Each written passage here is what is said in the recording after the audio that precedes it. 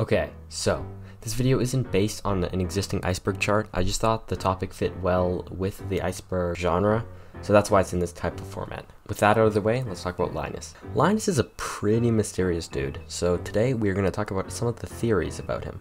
From good to pretty terrible.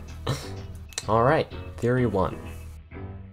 He was a wizard slash magical at one point, but decided to give up his powers to live in the woods and eat trash? Decent theory, destroyed by the ending. Disappointing. Theory 2. He was a wanderer that used to live in the now Hatmouse's shop, and he left for a long time. When he came back, he had no house, so he started living in the tent. In my opinion, this theory doesn't actually make a lot of sense, because I'm sure that he could beat the hell out of a mouse. Quite easily, probably. So, debunked. Theory 3. The wizard is Linus's father, or the wizard cursed him to always be poor and live in the tent. That's why he resists people trying to buy him a home or help him. This theory kinda makes sense at first glance, but falls apart when you do a little bit of research. During the Halloween event in fall, the wizard and Linus are actually seen together, and judging from the dialogue, they're actually very good friends. So this theory is promising, it falls apart unfortunately. Theory 4. An interesting theory I thought was good is that Linus is some sort of druid and lives closer to nature because it helps him connect more with nature and his power. This actually makes a ton of sense to me, and I think it could be true. This theory also ties into another theory. The wizard has surprisingly in-depth knowledge of the Junimos, despite claiming to not be able to speak it the first time you meet him. We know Linus and him are friends, and often meet up during festivals. I'd like to believe that Linus was once magically powerful and closely tied to nature, maybe in a past life, or maybe he used to be some sort of creature in the forest, or something wild like that, and met the wizard that way, then either gave up his immortality powers to have more natural life as a human, or he lost his powers somehow. Both of these make sense, and actually, I think they could be true to be honest. Theory 5. Maybe he was the wizard's assistant for some time, and then maybe he had a close connection to the Junimos, which inspired him to leave the wizard to pursue a life with nature. Maybe that's why he feels so confident living by himself without a house slash substantial food slash friends, because he can use magic. I think this kind of makes sense. I could totally buy the wizard having like an assistant of some sort. He totally seems like the type of dude to do that. Theory 6. He's the owner of JoJo Inc., but after seeing what JoJo has become, he goes to live in among bracket sus bracket nature. Okay, no, I'm blurring the name. No free club. No, just no. No. Theory 7.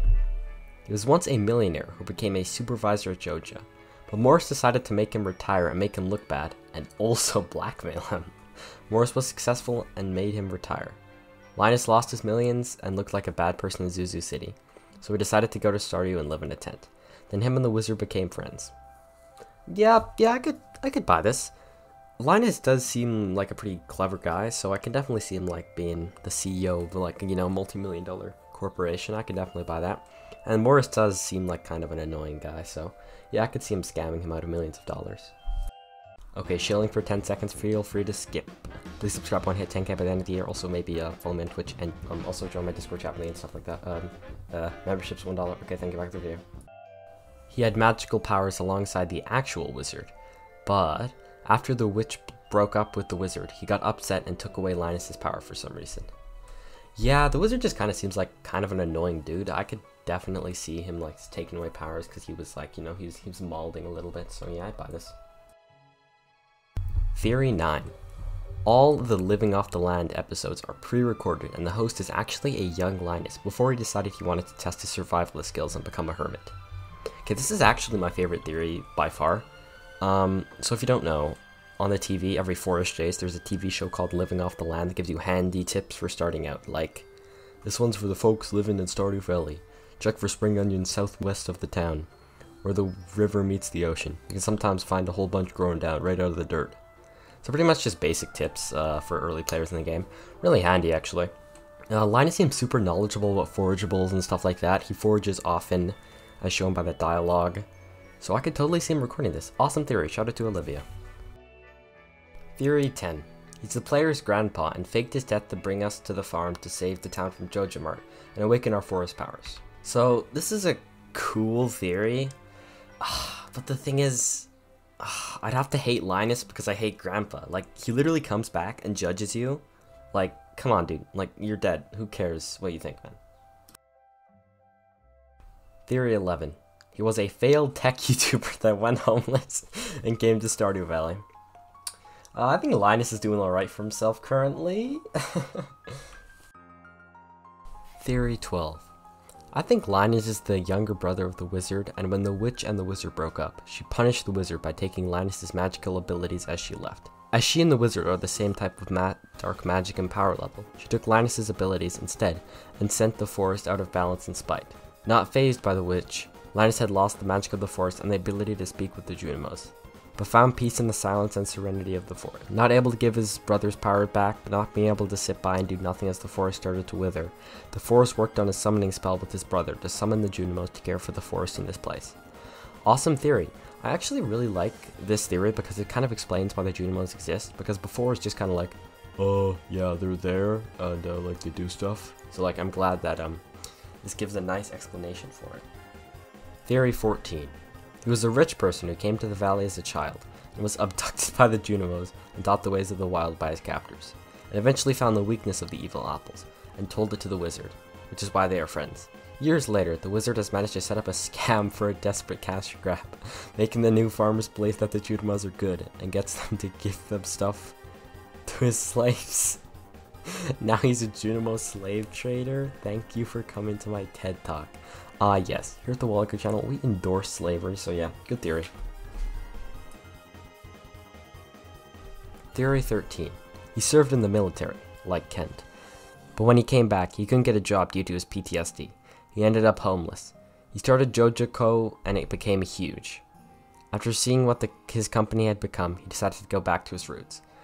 Since he was nothing like others in the town, he stood out like a sore thumb, and the wizard took a liking to him since the wizard also didn't fit in with the others. This is actually a really cool theory.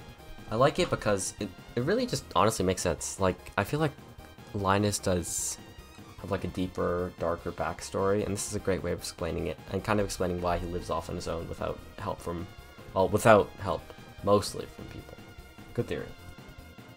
Theory 16. Haley hated him for being rich and burned down his mansion and stole all of his possession when he gets any. Yeah, screw Haley. Theory 17. Linus was once married and has a daughter.